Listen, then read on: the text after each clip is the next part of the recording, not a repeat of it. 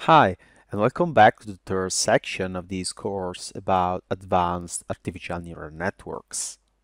This section will be divided in 4 different videos. In the first one, we will understand the basic ideas about the learning process behind every deep learning model that will be essential to explore more complex solutions we will see in future videos. Then, in the second video, we will introduce the core concepts about optimization and one of the most used algorithms in deep learning called stochastic gradient descent. In the third video, we will learn with more details how to actually use stochastic gradient descent for learning the weights of our deep learning models through backpropagation. Finally, in the last video, we will learn the process of automatically tuning the hyperparameters and how to implement it in R using the H2O package. So let's move to the first video of this section about the learning process. In this video, we will firstly motivate why learning in neural networks can be seen as an optimization process. Then we will define more precisely, with respect of what we have done in the previous videos, what the score function and the loss function are. And in the end, we will learn how to design the loss function along with the regularization term according to the task at hand. First of all, what do we mean by learning? We mean being able to generalize from previous experiences and improve the performances on the same task based on a given measure. More specifically, in the context of machine learning, it means adjusting the parameters of the model in order to accurately predict dependent variables on new input data. Now, to formalize the concept better, we need to define 2 main functions.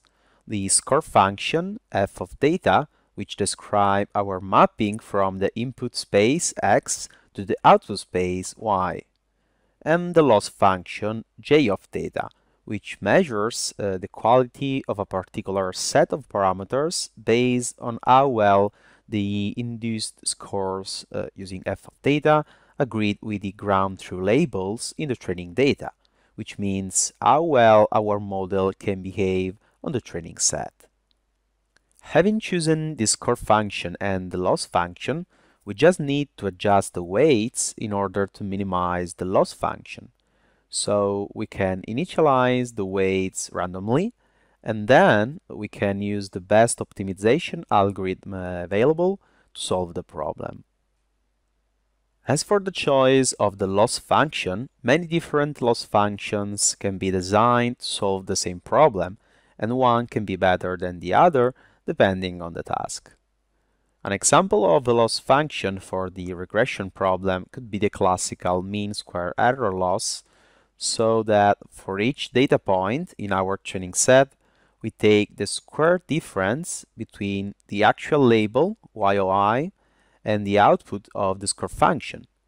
Then we normalize their sum by the actual number of data points n, and we get a good estimate of how well our model can predict the data points in our training set. The mean square error can be used also for classification problems, where if, for example, we have just 2 classes, like in this case in the image on the right, each YOI is a vector of 2 elements, where the right class has a value of 1 and the other class is of -1. Other common loss functions are the cross-entropy loss function and the hinge loss function. In the first case, the outputs of the network are interpreted as log probabilities, while in the hinge loss function we try to maximize directly the margin between the 2 classes. In the previous section, we have also seen how to prevent overfitting using regularization terms. Remember to always add them to the loss function, of course if your R package isn't already doing that for you. So continuing our example with the MSE-based loss function, using the L2 regularization, remember, We just need to add to the loss function designed before the regularization term here as the sum of all the squared weights. Very easy, isn't it?